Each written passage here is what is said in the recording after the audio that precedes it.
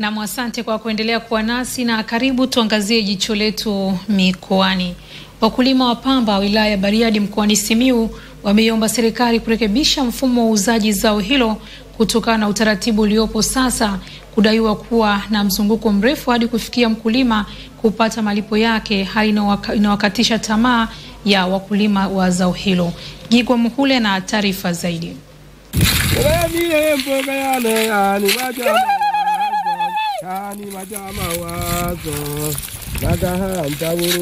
Mkoa wa Simiyu ni miongoni mwa mikoa 17 inayojishughulisha na kilimo cha pamba.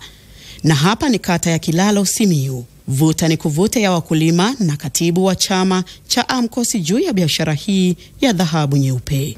Usiandike kwanza, nataka nikuulize maswali. Kwa sababu nimesikia mara hela nyingine mpaka ingie mpesa, nyingine sisi tuende benki. Sasa ili furushi ndugu yangu naweza nikauza kweli nikaenda benki nauli kwenda na kurudi zaidi ya shilingi 10,000. Je, shida ni nini hasa? Shida ni hela. Hii pamba unavyoiona ndugu mwandishi, mimi nimekuja kuuza nikiwa na shida.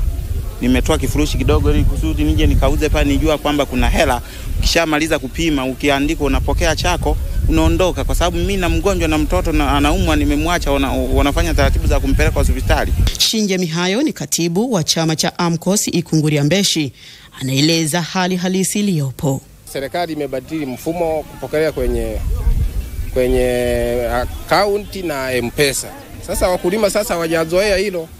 Sasa hivi pamba inaletwa, mkulima anakuuliza una keshi? Unamwambia sina keshi. Mfumo umebadilika, ni wa kupokelea kwenye akaunti au mpesa. Wengi wao wanarudisha,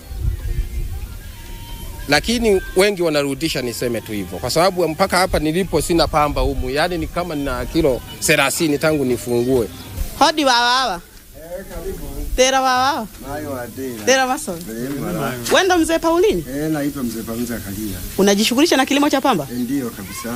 Vipi, ushapeleka kwenye vyama vya AMCOS? Mimi sijapeleka. Iko wapi sasa? Ipo ndani. Tena tukaione. Kwa nini umeweka ndani? Changamoto ya ununuzi ni mbovu. Malipo yanasumbua. Mimi kama mkulima ninapenda nikauze pamba yangu kwenye kituo cha AMCOS ushirika kwenye chama changu cha msingi, ili baadaye nipate hapo hela. Badala ya kwamba AMCOS eti niuze nisubiri kulipa benki au kupitia mpesa. Kwani wewe haujui kutumia benki ama mpesa? Sina hata simu. Nitumie namba gani, nifanye nini? Nashindwa. Kwa hiyo ukiweka ndani inamaliza mwaka humu au utafanya nini ili kupata fedha sasa?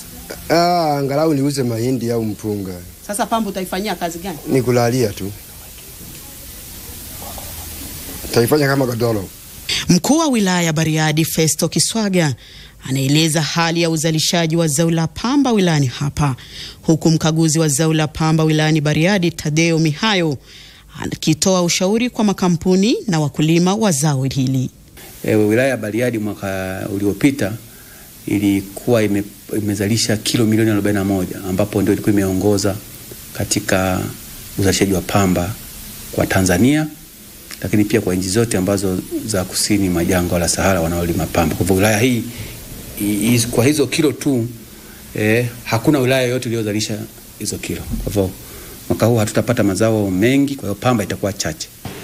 Ili swala la kulipa kwa njia ya benki au ya makampuni ya simu kulipa, ili swala litakiwa lifanyiwe tokea mapema sana.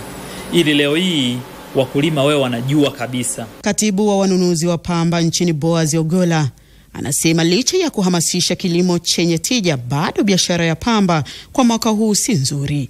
Swala la uzalishaji kutokuwa stable, hiyo tunaelewa.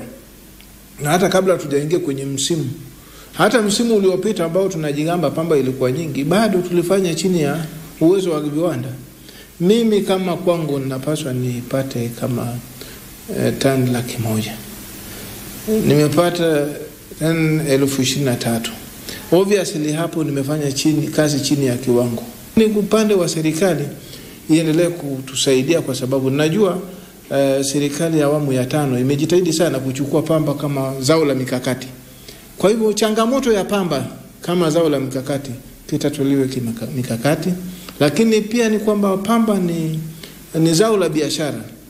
basi jiendeshe yenyewe. Zao la pamba ni miongoni mwa mazao makuu matano ya kimkakati yanayosimamiwa na serikali, ambapo zaidi ya wakulima 600 hujishughulisha na kilimo hicho. Gigwa Mhule, Star TV, Bariadi, Simiyu.